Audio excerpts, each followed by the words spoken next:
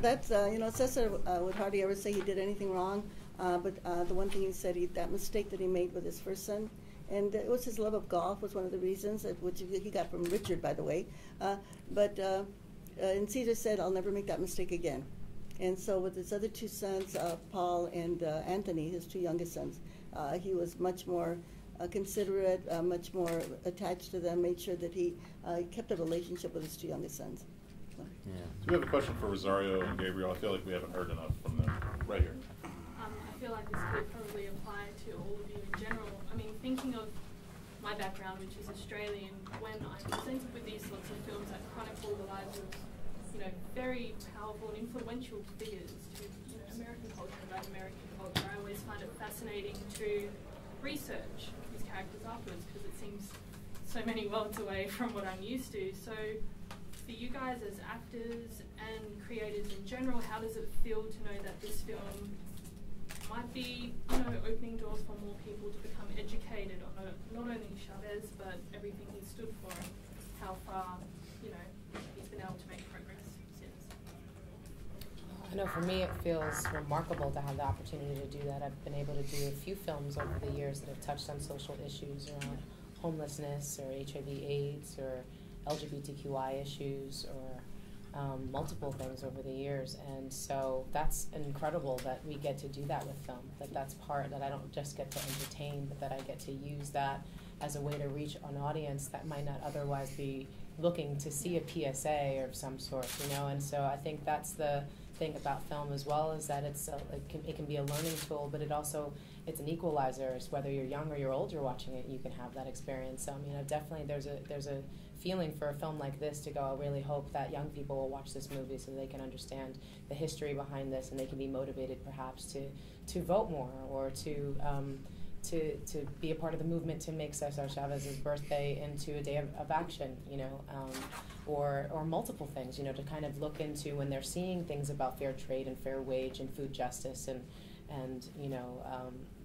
as even the GMO conversation that's going on, and you know, supporting local farmers and organic and all of these things that are becoming part of our everyday because of the work of people like you, Dolores, and Cesar. You know, I think it's a really remarkable opportunity. But then don't forget, like, all of the people are part of it. So like a friend of mine, Les, watched the film last night, and you know, he's in his mid-40s, and you know, he grew up next to a strawberry field, and said every day he'd go to school and walk right by these farm workers and this whole field, and he didn't know anything about CESAR Chavez. And he was ashamed. That's what he wrote to me. He said, I feel ashamed that I didn't know who this man was and what this work is, and I'm going to go and look him up now.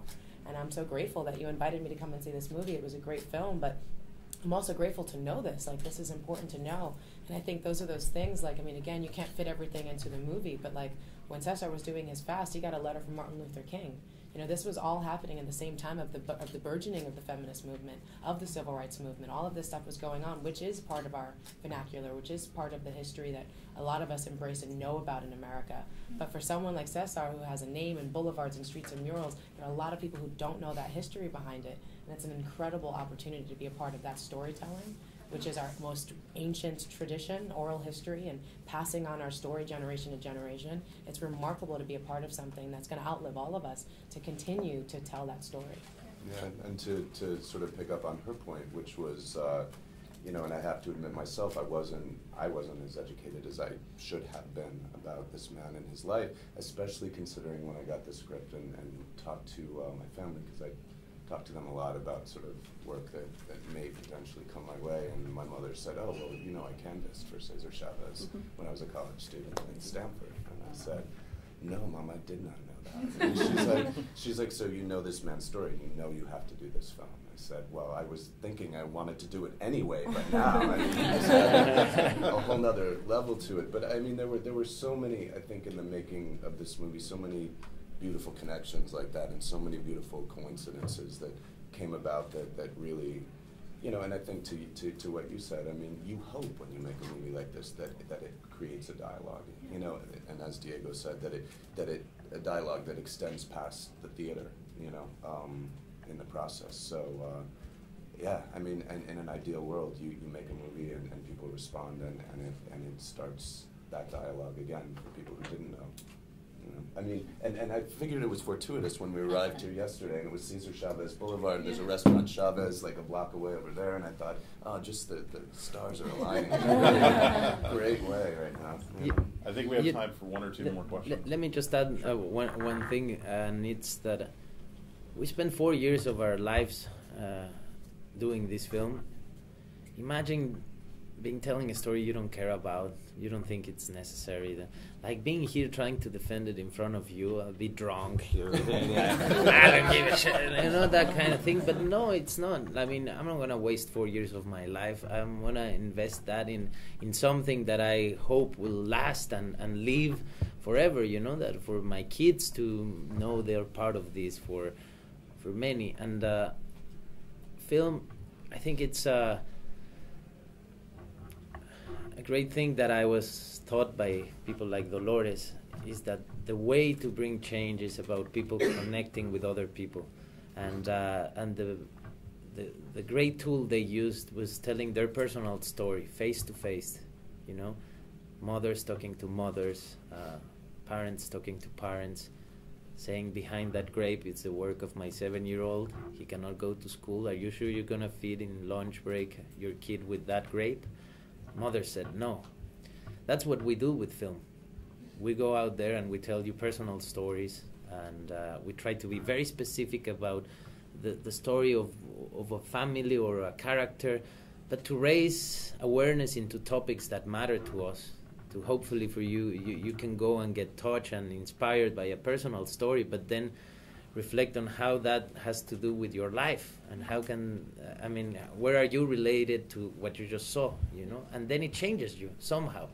So we're part of the same struggle, you know? Film has become a tool of change in many ways. They didn't have this tool, but today you can put a video up and you can start sending messages to people, please help me share this video and share my reality or my story with people.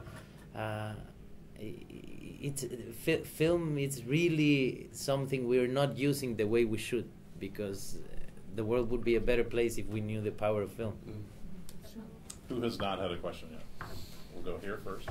Hi, I'm Liz Lopez here from Austin, representing El Mundo newspaper and others. Because we do have the topic of sacrifice and challenges and stuff, could each one of you perhaps say something, because it was 4 years of y'all's lives that went into it, maybe not specifically every single person, but could you all either mention a challenge or a sacrifice that you feel came out of this experience? Oof. Just the one. I miss many things. I missed many very important moments of my kids growing. My son and daughter went to Hermosillo for a weekend, and my son said, I love you, Dad, but this is too hot. I gotta go. And he left. And but you know what? None of at least none of the sacrifices I had to make made any sense compared to the sacrifices they made. And every day we were reminded we were telling a story that matters, because this is about people that is actually really doing something today, and that something that allows me to be here sitting in front of you guys. And that I was in Capitol Hill presenting the film, and there was very important people in powerful positions sitting in chairs there, and suddenly I looked at them and I go like, wow, you're all here because of these people, you know? You all got that chair because of the fight of these people, because they decided to take it really far to places where no one imagined they would. They surprised everyone, and now you have a chance to be there because of them. Wow, this is a film that matters. So it's about the sacrifice they made. Okay. I would just say, for me, it was just the only thing that was super hard for me. It was just my grandmother had passed the year before, and as we were filming, we were coming up on her anniversary, and this was a film that I knew would have really meant a lot to her. She was really inspired by you, and she was, she's the reason why I'm an activist. Because my great grandmother worked for the Ladies International Garment Workers Union, and so my grandmother used to march for labor rights for her mother and for herself, and being a single mom of 5 children, which really influenced me wanting to play this role. And, you know, she took my mom to marches with her, and in turn, my mom took me to marches with her. And so everything I do in my advocacy that I've been doing all my life has been because of that. And so this was something, a pinnacle for me in my career, to be able to portray something like this and be a part of the storytelling of people like my grandmother and be able to tell her story. And it really means so much to me. There's a part in the film when you just saw faces in the crowd, and you go, these are people, these are individuals. And that just meant a lot to me, because I knew so many of my family were those people.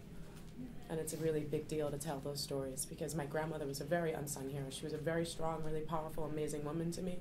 But on paper, she was, you know, a single mom of 5 children who was a secretary, you know. So she doesn't necessarily rate to other people, but she was the world to me. We need to wrap this up, but I did want to ask you. Oh, I'm sorry. Go ahead. I just want to say that in the film we show one farm worker who was killed, Juan de la Cruz. There were actually 5 people who were killed, and one of them was killed by the Kern County sheriffs just 48 hours before Juan de la Cruz was killed. So we had 5 people who gave up their lives. You saw beatings of farm workers in there. Yeah, that was really true. People got beaten up. We went to jail many, many times. We had so many people arrested. Even Dorothy Day, who was a Catholic worker, was arrested. You know, and there were priests and nuns and farm workers and students. So the sacrifices were just enormous. And in the film we get a picture of that, but the complete picture is, of course, so overwhelming of so many people that had to sacrifice for just, you know, let's get some toilets in the fields. You know, let's get some drinking water for people. You know, let's give them the right to have a union. And there was all of this sacrifice that had to happen just so farm workers could have a little bit of dignity. So the sacrifices, of course, were enormous, okay? And I think that the film does bring that, you know, bring part of that so that people can understand what people went through. And it's still going through, for that matter. Thank you. I did want to say, is there a way that we can try to find a way to get this into some public schools? Because my mother was a school teacher, and I think that if there was a way we could get this into like the public school program to teach kids, that I think it would be a good way to maybe open some eyes to that as well. It's happening, and there's many people. You know a beautiful thing that the community is doing, and I send a message through you guys to everyone that wants to join. Latinos are in key positions today. They're making decisions. There's many that are doing fantastic, and they're part of this, and this belongs to them. And one amazing thing has been happening is people has been calling to buy out theaters to give away to schools of their communities. Yes. There's more than 500 screenings already that have been bought. For people that want to share the story, and it's happening, and I just hope it keeps growing. We have 3 weeks, and I urge you all, if you can help us, send the message. This film is out on the 28th. If we want to send the message of a community wanting to be represented in film, we have to do it that weekend. If we wait another one, it might be too late. It's the 28th, and it's important you guys help us. Today, obviously, we come to film festivals and we think everything is about us and everyone loves film. But then you go to the real world and there's so many distractions. Even film many times works as a distraction. But there's a few that, in fact, talk about things that matter, that can make you a better person, that can inspire you, and let's celebrate that cinema and let's make sure it exists and we can be part of that. So please join us. Our thanks to Diego Luna, Dolores Huerta, Rosario Dawson, and Gabriel Pena. Thank you very much. Somebody saw him? No. Oh, that's amazing.